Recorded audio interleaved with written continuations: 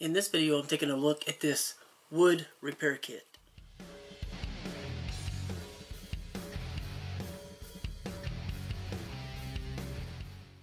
Okay, so I'm taking a look at this wood repair kit. So you could use this on wood you're going to be building with. It has cracks in it if you wanted to. You could use this on furniture, anything around the house basically.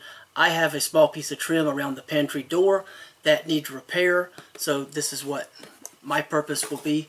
So it's actually a really nice box. Even has like a little bit of a quick start guide, and yeah, so nice information.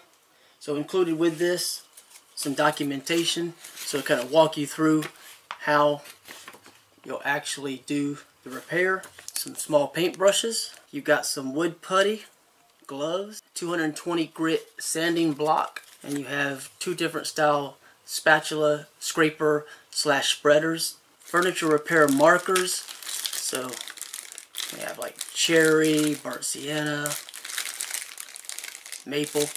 3 bags that contain the wood filler. So we have our different colors. Now the repair that I'm going to do, I've looked at it, it's fairly superficial. What I plan to do is really just focus more on finding the color that matches and trying to get a nice color match so that it's not so obvious. Now if you want to find out more about this, there'll be a link below the video. You can check that out. Thanks for watching.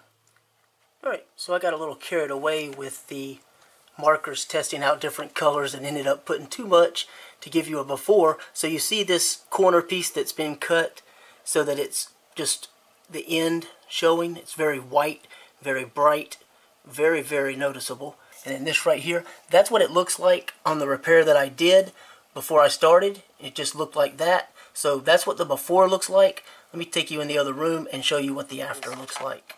Knot or simulated knot in the wood. So basically this is the repair area right here, and I tried to do a little bit of dark and light kind of blended together as far as the actual marker goes. So that actually worked out quite well because it kind of blends into this, and even though it looks sort of more noticeable on camera, in person and when you're further away, you see it really close, it looks bad, but when you're further away from it, it really just kind of blends right in, so it's not really noticeable, and it's not that bright white contrasting color, so it definitely stood out and doesn't really stand out now unless you know to look for it.